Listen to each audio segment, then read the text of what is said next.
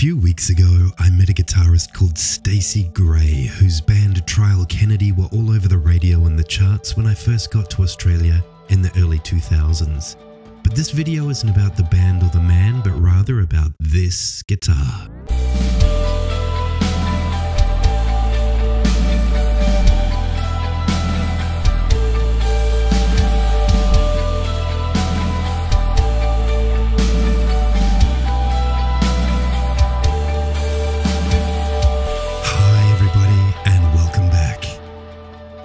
Try something different this episode, so let's revisit this guitar the last time we saw it and have a look at it today. I think I see the problem. We have an almost vertical neck break, which is the worst kind. That's okay. This guitar is going to live again. We don't have a headstock, so we can't do a fix. And we've got a set neck, which means in order to release this neck, we're going to have to dig it out. After a couple of calls to the lovely team at Maton Guitars, they were kind enough to send me a care package. Now this neck is a short scale electric guitar neck, and the problem with that is Maton stopped making both electric guitars and short scale necks quite a while ago. So when I called, they had to dig around the factory, and luckily we were able to find, apart from this lovely ebony fretboard straight off the CNC, this short scale MS2000 neck. This is the last one in existence, so we called it just the right time. It has its headstock laminate and the truss rod is installed, so that's great. Also in the box was a plastic bag, as you can see, and in it are a couple of Maton water slide decals. We've got some fretboard dots. We have a very shiny composite nut. And much to my relief, because I hate doing it, they supplied some pre-radiused fret material. That's a pretty great care package. It's not the case, however, that we can simply glue this together. Taking a closer look, we can see the laminate's in good condition, but the neck is straight off the CNC and does have some damage from kicking around in a back room at the factory for so many years. Really clean, nice truss rod installation, which is exactly what I'd come to expect from Maton.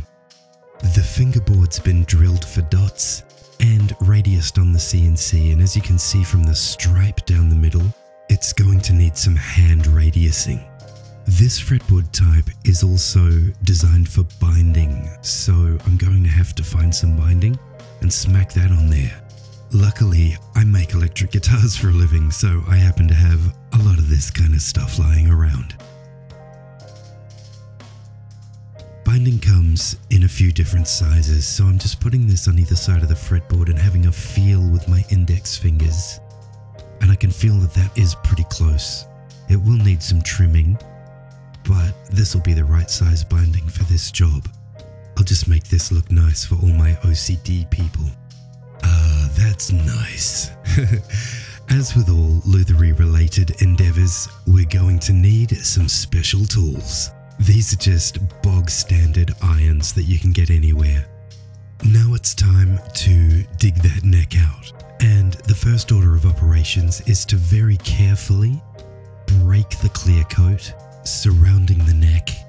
Luckily, when the headstock came off this neck, it caused a bit of damage, and there's already a crack all the way around the outside, so I'm just going to cut all the way through that, and that way when the neck comes out, I'm not going to lift off any parts of the front of the guitar body with it. I've just hit an area where I can't cut, and that's covered by this Mastersound nameplate. This is Maton's clever way of covering up the truss access cavity.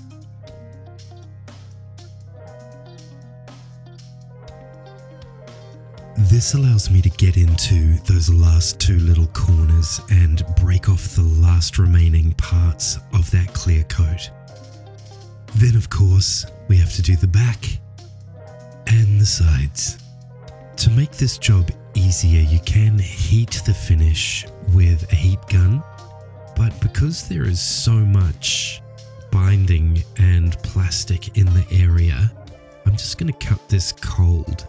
The great thing about nitrocellulose lacquer is when the new coats are applied, they'll melt into the old coats, and that will essentially delete any of the cracking that we can see. Okay, this is where things start getting brutal. I'm not planning on saving this fretboard, so here I'm just using a mini chisel, and I'm introducing a little notch in either side between the neck and the fretboard surface so that I can introduce a paint scraper into there. Boing, highly professional. So the move here is to use the iron on the frets to generate a bunch of heat that will radiate downwards through the fretboard and into the glue joint between the fretboard and the neck. This is going to take a while. Steam, of course, can also help in this regard, so if you wanted to, you could wrap the neck in a moist piece of cloth, and that would release steam into the joins as it heats up. I, however, am an idiot, so I won't be doing that. I'm going to go low and slow on this one and just take my time. You can tell I'm doing that because I've actually left the room. Okay, I'm back now, so I'm using my paint scraper to just push through the glue layer between the neck and the fretboard.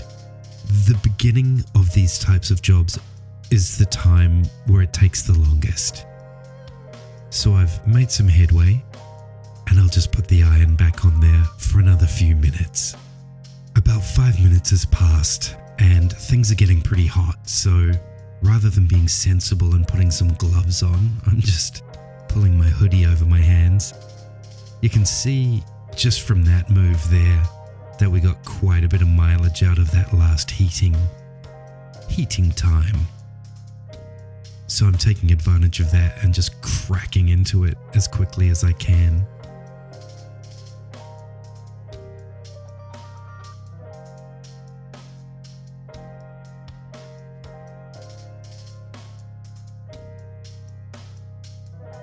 While it might look from the outside like things have started to cool down, they really haven't. It's still very hot in there, so I'm just trying to break that seal some more and get as far up the neck as I can.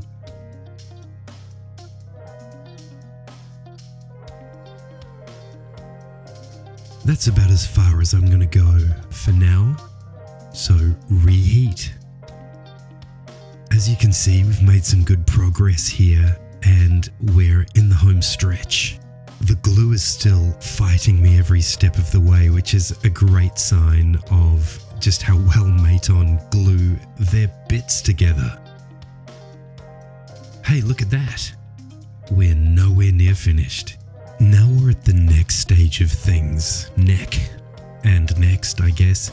And so I'm using a damp cloth with my very special water container there. And we're going to heat that up and let that steam try and penetrate into the sides and the bottom of that neck joint. And also give the guitar a bit of a scrub.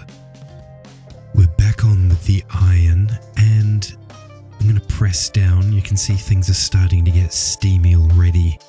I'm not going to leave the iron on for as long as I did with the fretboard, because the steam is going to do the job a lot faster. Normally at this point I'd cut away to where the iron had finished, but I figure a lot of you are going to be watching this wanting to know how to do it, so we're doing this in real time. Iron off, cloth off, and I'm ready with my mini chisel. And again, I'm just going to get in there and break that little seal that is the beginning of the glue joint for the neck. It looks like I'm not paying much care to the body, but I am. The sloped surface of the chisel is facing away from the body, so I'm being very careful and cutting straight down. So any wood that's being sacrificed here is neckwood. On a side note, I'm going to be making some changes with the channel over the next little while. Just want to make it better. Stuff like shorter intro sequence and all original music, which we're already doing. One of the things I've been thinking about is, what do you guys want? Do you want more long form videos? Or do you want the kind of videos that I've been doing where I cut away during extended sequences like this one and get to the next piece of action? I know some people, and I'm one of them actually, like to watch videos and just chill watching people make things. If that sounds like you or the opposite of you, leave me a comment down below and let me know what you think. There's really no point in me making all the decisions around here because I'm not actually the person that watches these videos. So as you can see with our mini chisel, we've started to make a tiny little bit of progress, and what I want to do is just keep ramping down like you see. I think it's time to maybe start a little montage of progress.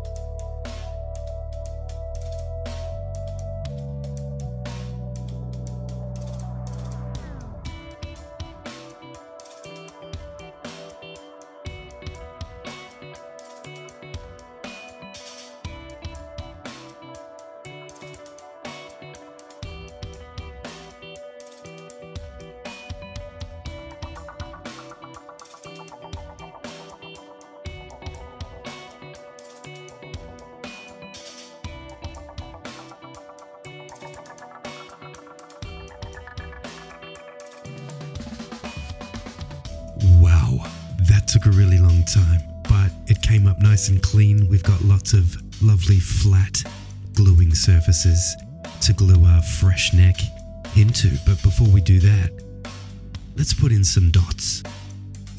These dots, as lovely as they look, are just made of plastic, which makes them an ideal set of candidates for CA glue. But before we do any gluing, I'm just going to have to sort them out. Some of them have a slightly yellow color on one side, so I just want to make sure we've got all the nice white ones facing up. We need some paper towels for cleaning up spills.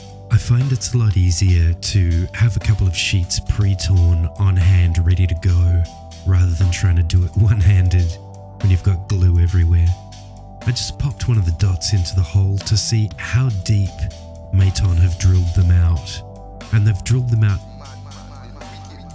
a bit deeper than the plastic dots. Of course, they did that on purpose because the fretboard isn't yet radiused, at least not all the way. We've got a rough radius, but there's a fair bit of shaping to do with a radius block later. So I'm just going to pop the dots in, try and line up the grain of the dot with the grain of the wood, and then wipe away any excess that's on the surface. We do have a little bit of open time with this kind of glue, not a lot, but enough for me to do 4 at a time. And so the look here is to put them in the hole, but not all the way. And if you find that your grain of the inlay isn't lining up with the grain of your timber, then you can get some pliers and twist it and then push it down all the way. Mine, of course, went in perfectly the first time, except for this naughty little one that came out when I was cleaning. There he is.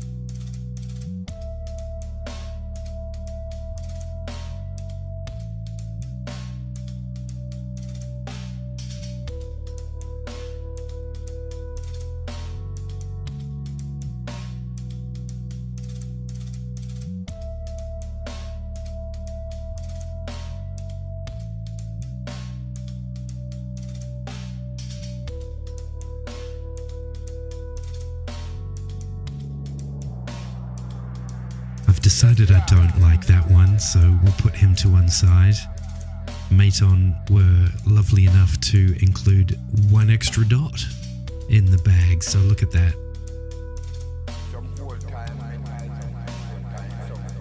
We made it. With the dots in, I can now put a couple of little spots of CA glue under the nut, and that's going to go onto the neck, which will help me situate the fretboard correctly. So this isn't to glue it on forever, and most techs will agree when gluing on a nut, if you're going to glue on a nut, you actually don't want it to be there forever. You want to make sure that the nut can be removed for maintenance in the future. Silly Temple Guitars did all of that off camera. There we go. Now that nut is there as a placeholder, I can put the fretboard in and it will sit at the right point. Now we've just got to wrap it up in some binding. Like I mentioned before, this slightly oversized binding is the best candidate for this job.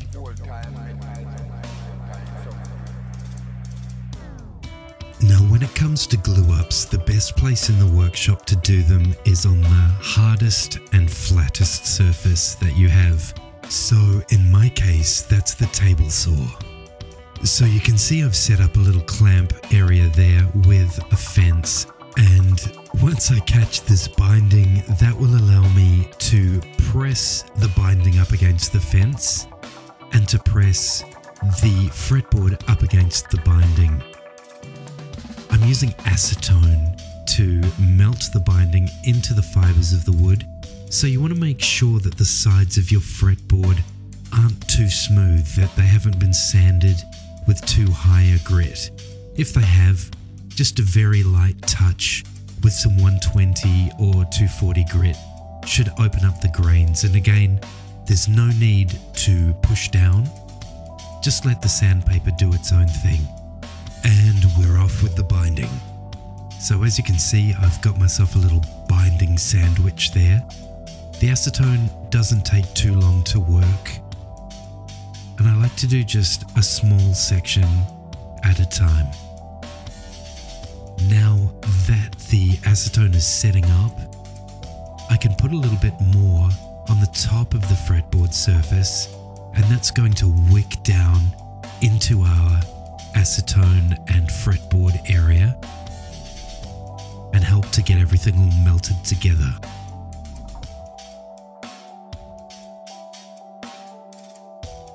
That's literally as long as it takes. So now I can open it up and work on our next little section.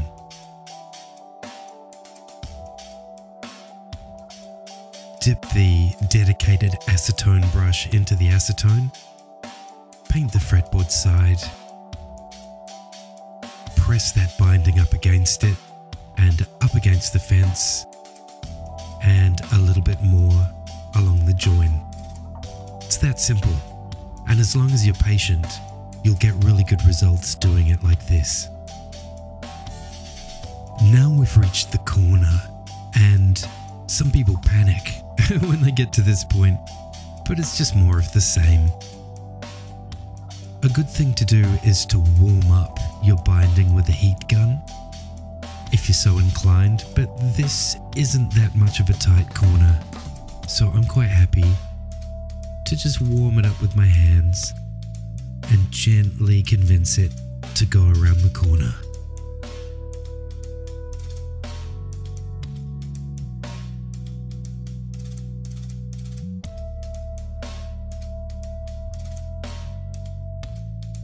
So there we go, lots and lots of wiggling and jiggling, and that's heated up the binding enough to allow us to make that curve. Then when we want to stick it to the fretboard, we're just going to use the same technique. We'll get some acetone, but instead of pressing the side up against the fence, obviously we'll have to press the end up against the fence.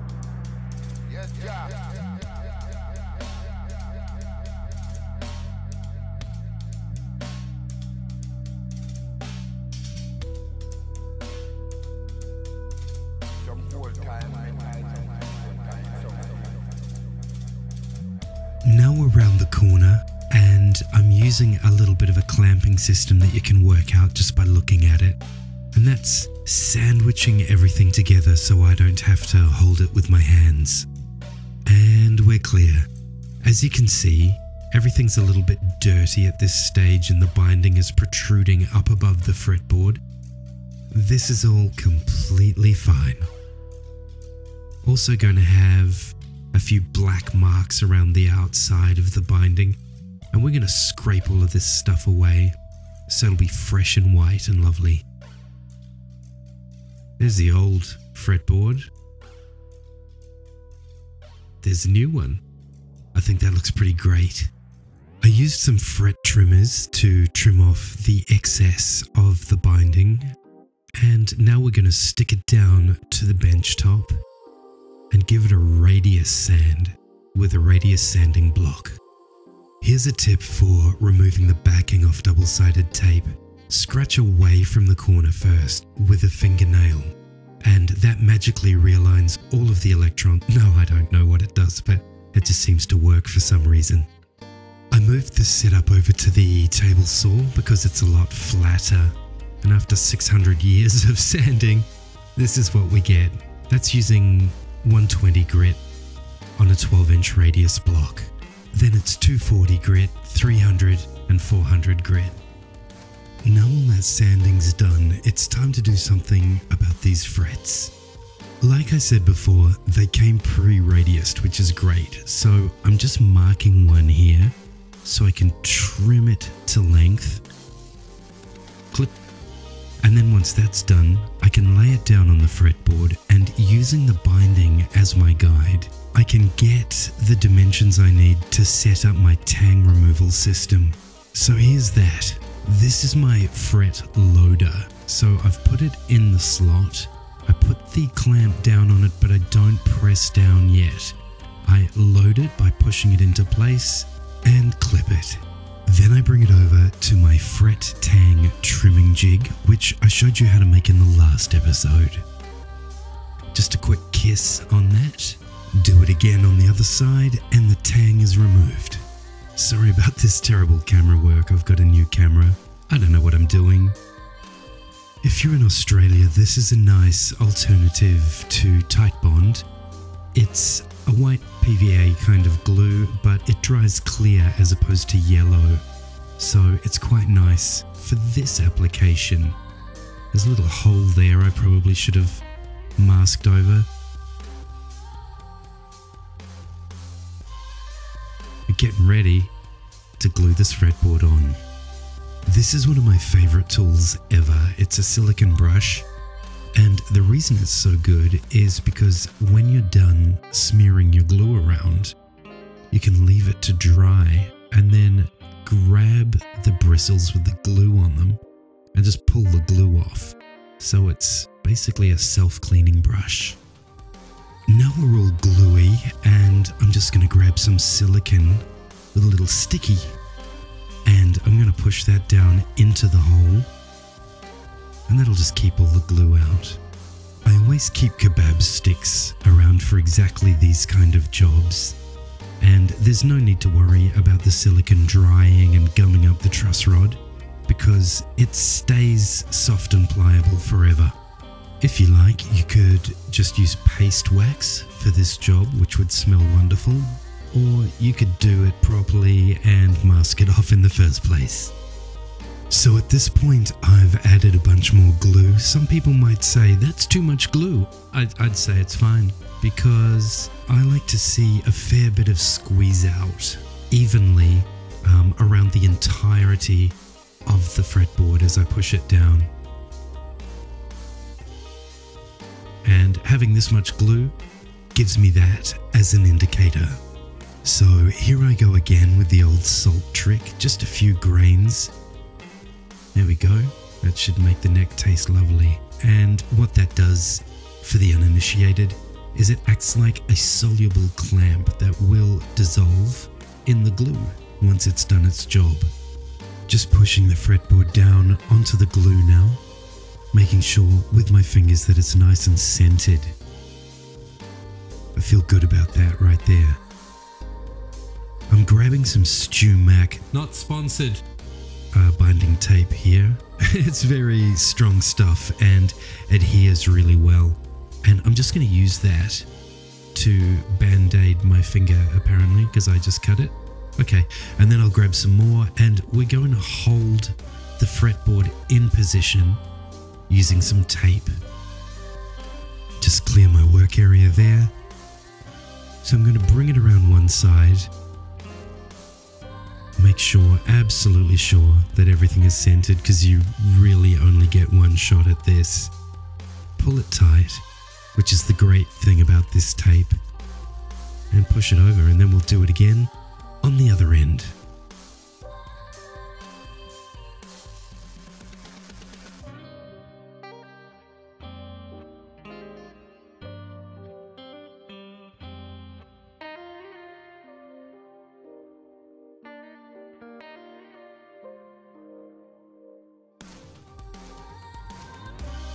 Now, tape is nice, but having 4 solid metal pegs holding your fretboard in position is better.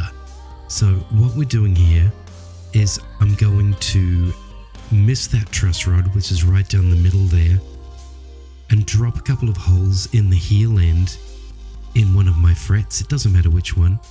And the depth doesn't really matter because it's the heel end of the guitar. When you get to the other end, it matters a great deal, so you want to be more careful there.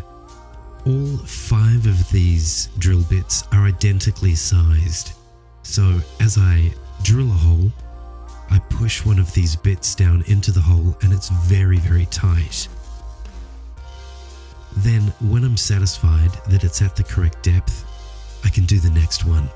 If you skipped the part where you taped the fretboard into place, the second drill hole that you want to put in would be diagonal from the first. So that would be at the headstock end on the player side, on the bass side of the fretboard. We've got ours nicely taped down though. So here we go. The cool thing about this technique is the holes, if you select the right size drill bit, are thinner in diameter than the width of your fret.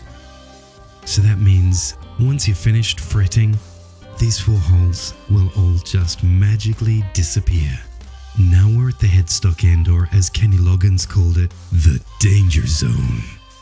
What we want to do, what we absolutely want to do here is put some kind of depth stop on our drill bit and be very careful measuring it out so we don't drill through the back of our neck, because that sucks.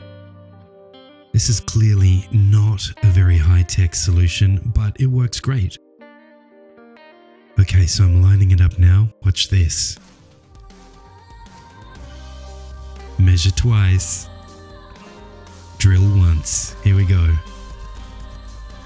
Starting off slow and just gently bringing it down to the level of our tape stop. And, oh no, I'm just kidding, it's fine.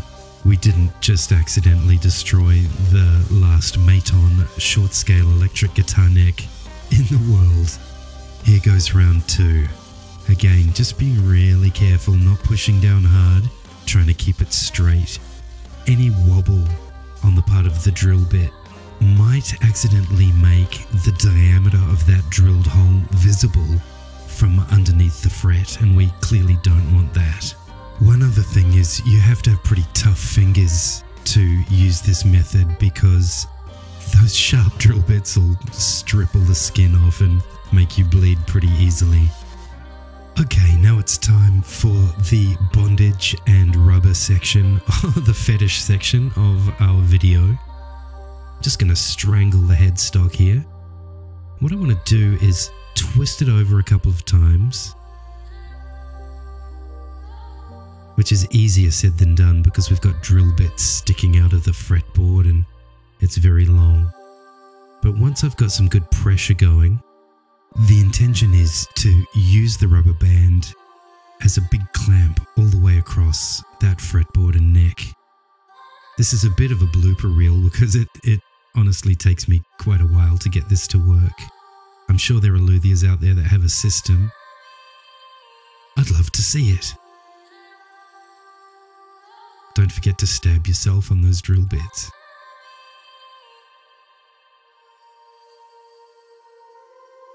So we're trying to keep constant pressure here as we bring the rubber band around. I just stabbed myself in the spleen and pancreas just there. And yeah, you just keep winding it around until we get to the end.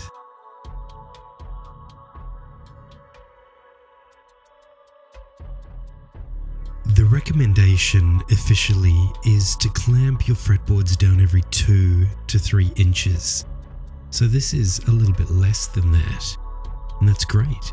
We've got nice even pressure all across the fretboard. Now we can leave that to sit overnight. It's now the next day, and I'm going to clean up this binding with my Gibson style binding scraper. The awesome thing about these is you hold them like a pen, and as such, it's quite a familiar grip, and that means that aiming the tool is a lot easier. So here what I'm trying to do is cut away and blend the bottom of the binding where it meets the neck surface, but I don't want to touch the fretboard side of the binding at all. And so as I travel down here, just gently taking off, I'm barely pressing down, just gently taking off that transition between the binding and the neck so we can get a lovely crisp line there. Now you can see we're really starting to cut into the binding. We're getting some nice plastic shavings. It's important not to press down too hard when using this tool, otherwise you can create a juddering effect along the plastic. I feel like that's pretty nicely evened out. I still have some blending to do, and that will wait until final sanding. Time to check the fret slots for depth and consistency. For this, you can just use a feeler gauge with a pen mark on it. If you'd like to make your slots a little bit deeper, or if you've had some material fall into a slot, maybe some glue, and become lodged in there, StewMac do these 2 tools that make life so much easier. I'll link them down below. I'm not sponsored, but I just love these tools. They saved my life so many times. I feel like the fretboard's in a really good place right now, but it's time to return some moisture to it. I'm using Dunlop brand lemon oil for the fretboard, and again, it's one of my go-to products that I just can't live without. Obviously, I'm exaggerating, but it's really good stuff. You just smear it on, let it soak in for a minute, maybe rub it in with your fingers, and then buff it off with a clean cloth. All of that moisture reinvigorating the wood will help to make it swell up a little bit more, and that makes the frets, as you're pressing them in, have to go in to a much more snug pocket, which is absolutely what you want. All of the frets are pre-cut, and so I'm just test fitting them in the slots now. You can see those tangs have been removed off the ends so that we don't push them down through the binding. There's my serious face, I'm concentrating. Normally you're meant to mount your fret call press thingy onto your workbench. I obviously haven't done that here. The workshop is moving from the country to the city, so these jobs will have to wait until I'm relocated. If you get yourself one of these fret presses, make sure that when you use it for the first time, that you don't crank down on the arm as hard as you can. These things are super strong and have the capacity to actually push the fret material down below the level of the fretboard, which is obviously something nobody wants. Now they're all nicely seated and I'm just trimming the ends, flush trimming the ends of all of those frets closer to the edge of the fretboard.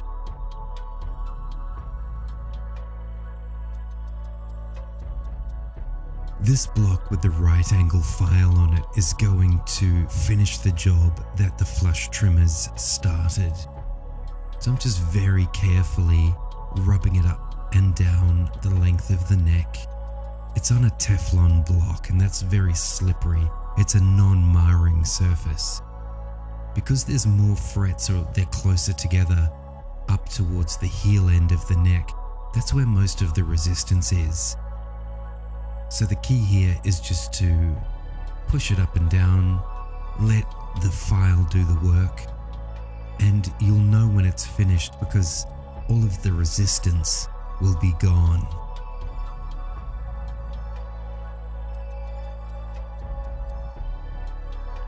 I'm at the point here where I can feel the resistance has stopped.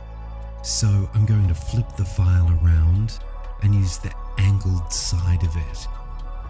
And this is going to put a nice little bevel running off the ends of the frets to the sides of the fretboard. The same rules apply here, just keep on pushing until the resistance stops.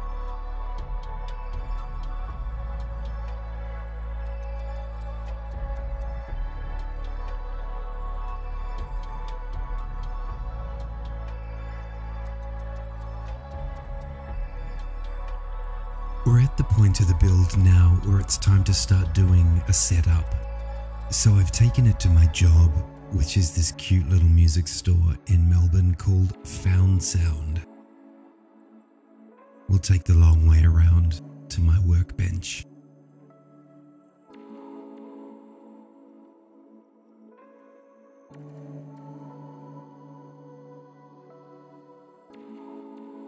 Working in this store is a little bit like working in a submarine, but we do what we can.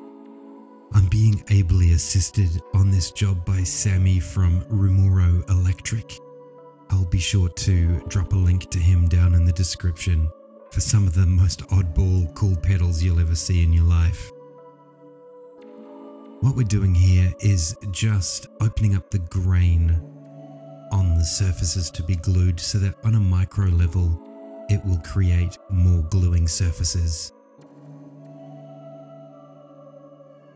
Not pressing hard, just creating a nice little scratch pattern.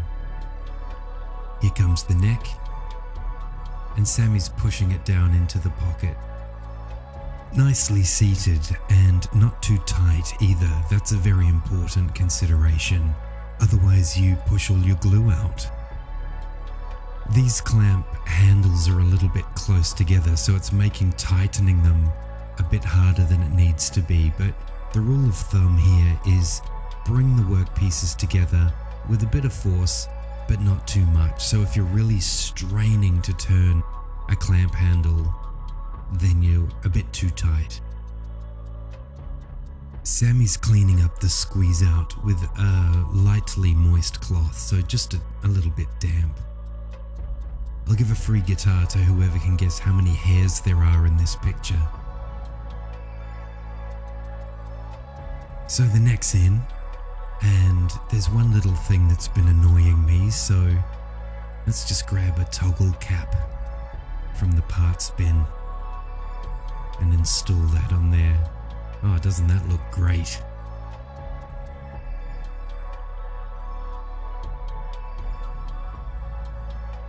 Before the glues had too much time to set up, I like to stick a couple of pieces of string on there and just check my alignment. If you've watched my neck shaping video, then you already know what this is, and if you haven't, I'm just doing a light crosshatch pattern with a pencil, just a normal old pencil, and that way as I sand I can easily see where I've been, and it helps to point out areas that need special attention. So here's a couple of areas that just didn't feel right to my fingers. You can see how long this neck has been sitting around because as I sand, I'm revealing lovely fresh wood. Once the neck radius has been taken care of, then obviously it's time to smooth out the transitions.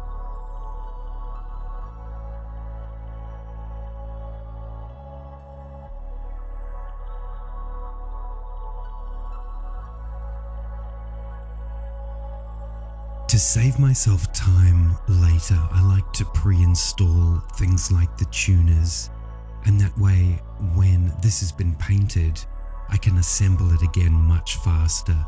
So I'm lightly attaching the tuners on with the washers and nuts, and then using this piece of aluminium L section, I'm able to ensure that they're all nice and straight. Then I use my trusty awl to center punch the holes, drill them out, and you'll see I've made a flag of orange tape there to ensure that I don't over-penetrate with the drill bit and come out the front of the headstock.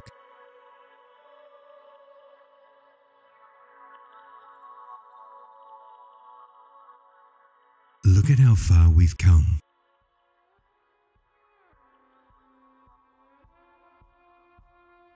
We're using locking tuners here, so the strings don't need to be wrapped around the post. You just push them through the hole, tighten the locking tuner, and give them a clip. And there we go. So all the bits are on. We've technically remade this guitar, and now it's time to do fine tuning. So here I'm trying to get an idea of the straightness of the neck. I strung it up first because I want to see how it behaves under tension.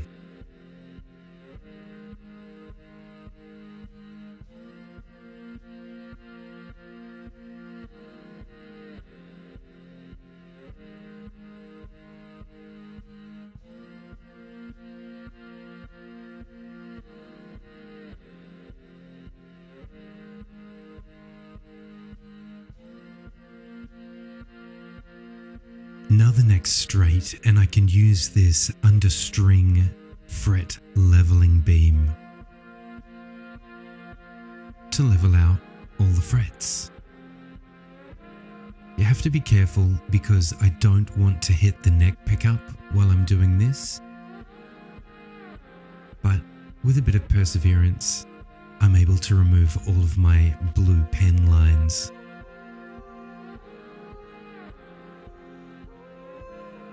Now I'm back at it again with the blue pen, this time to mark out the frets for crowning. I want to remove all of the blue pen from each fret, except for a little thin strip across the top of each one, which we call land, and that is the crown of the fret. Then I use this file to round off the fret edges, what they call hemispherical fret ends. I'll do a full in-depth analysis of my fretwork at some stage. For the purposes of this, we'll just rush through it. So the frets have been touched up by a number of different files by this point, and they're covered in fine scratches. So what I want to do is even them all out and get them buffed up, get them nice and buffy. So the first step is to protect the fretboard with all this sticky tape. and that sticky tape, and this one. I'm starting off with a 1000 grit Abralon pad, and the green thing is a stack of my old business cards wrapped in painter's tape. So as you're going up and down, you should get a cool kind of vibe happening. And that means that you're getting right in close to the fretboard surface. Off camera, I repeat this process with 2000 grit, 3000 grit, and 4000 grit, and each time I change direction. So here I am going in the other direction. Once this is done, it's time for paint. And here it is.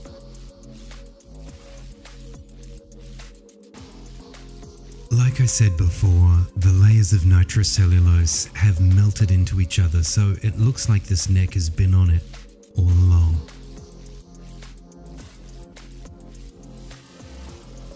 As you recall, we've already done the tuning machine mounting, so it's just a matter of popping them back in and aligning them with the pre-drilled screw holes. You may have noticed that we've changed location again. Found Sound moved to an absolutely enormous new location, and so hopefully this is going to be home for a while to come. I gave up the old place in the country, so the workshop that we all know and love is unfortunately now a garage for somebody else. Here we are with the lemon oil again, and this time I'm giving it a good massage into the fretboard before I wipe it off. So you'll recall we've already sanded the frets to 4000 grit, and now it's time to use some of this Wenol metal polish. I just wipe it on there, let it dry for a little while, and then I can buff it all off again, and that will give us a next level showroom shine. I'm not very good at applying it, so if anyone's got any tips, I'd love to hear them. These are Dremel style attachments that I buy in bulk off eBay. They're very cheap, and once they're attached to my knockoff Dremel, I can use them at very high speed to buff the frets, and this is what that looks like.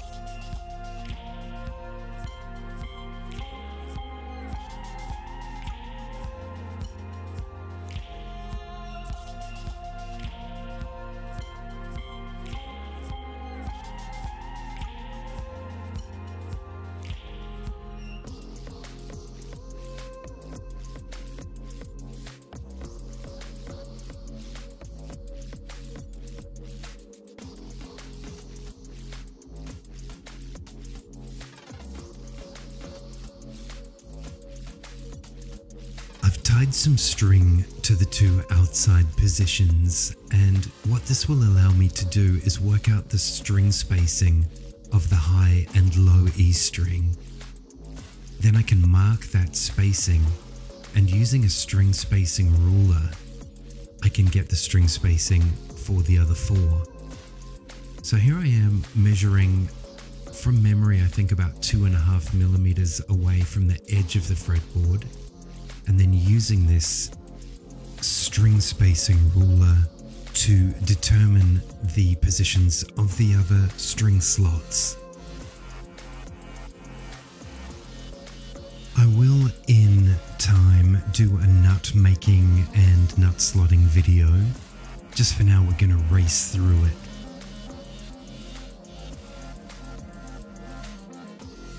Due to successive COVID lockdowns, it's taken 6 months to finish this project, including this video, so I apologize for my absence. If you chuck me a follow on Instagram, I do daily tips there. Hopefully this has given you some insight into just how much work a restoration involves, but also how incredibly rewarding it can be. We finally made it. I'm so glad we did, and I hope to see you next time.